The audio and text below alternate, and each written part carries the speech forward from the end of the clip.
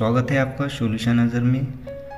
दोस्तों आज मैं आपको इस वीडियो के माध्यम से ये दिखाने वाला given details are not correction for updation, इस तरह का एरर क्यों आता है और इसका क्या कारण है। इसलिए आप लोग वीडियो को पूरा देखें, भले ही थोड़ा वीडियो लंबा हो जाएगा, लेकिन आज आप लोग इस एरर के बारे में अच्छे से और सही तरीके से जान जाओगे। चैनल पर पहली बार आए हैं तो चैनल को सब्सक्राइब करके बेल आइकन को प्रेस ज़रूर करें। दोस्तों उस एरर के बारे में जानने के लिए सबसे पहले हमें महाराष्ट्र इमारत व इतर बांधकाम कामगार की ऑफिशियल वेबसाइट पर आना है।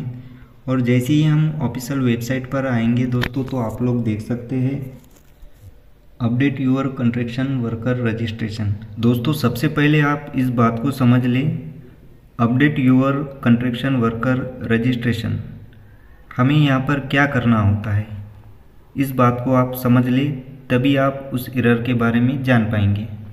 दोस्तों अगर बांधकाम कामगार अपना लेबर कार्ड बनाने के लिए पहली बार रजिस्ट्रेशन कर रहा हो या फिर अपना फॉर्म रिन्यूअल कर रहा हो, तब उस बांधकाम कामगार को चाहे रिन्यूअल का फॉर्म हो या फिर रजिस्ट्रेशन का फॉर्म हो, मंजूर होने के पहले किसी भी तरह का बदल कर सकता है और अपने फॉर्म में किसी भी तरह का अपडेट कर सकता है। लेकिन ये बदल सिर्फ मंजूर होने के पहले कर सकता है, फॉर्म एक्सेप्ट होने के पहले कर सकता है।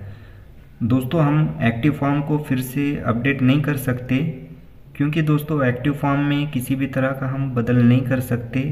आपको मैं लाइव प्रूफ दिखाने वाला हूँ, वीडियो पर बने रहे। दोस्तों अपडेट योर कंस्ट्रक्शन वर्कर पर मैं क्लिक करता हूँ, आप लोग भी इसी तरह से क्लिक कर लें।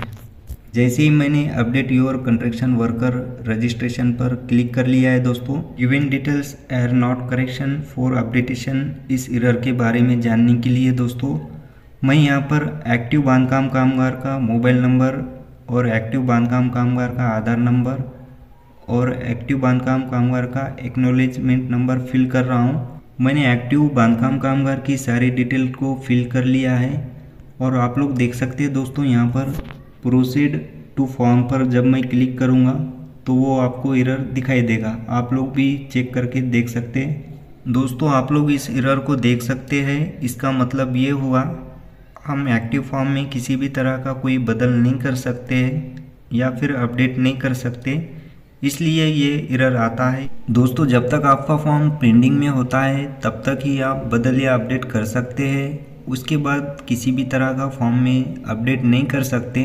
वीडियो में दिखाई गई जानकारी अगर आपको अच्छी लगी हो तो वीडियो को लाइक ज़रूर किया करें। बस आप भी खुश रहिए और अपने पूरे परिवार को हमेशा खुश रखिए। Thank you.